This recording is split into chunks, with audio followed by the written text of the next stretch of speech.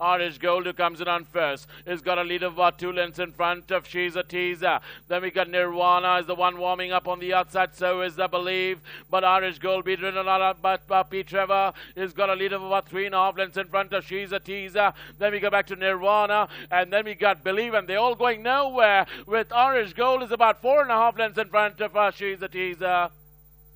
Irish Gold is going to win this one impressively from She's a Teaser. Then we got Believe finishes ahead of Nirvana. Then we got Eaton Square. Then we go back to Supreme Spirit. Last of all was Caliph.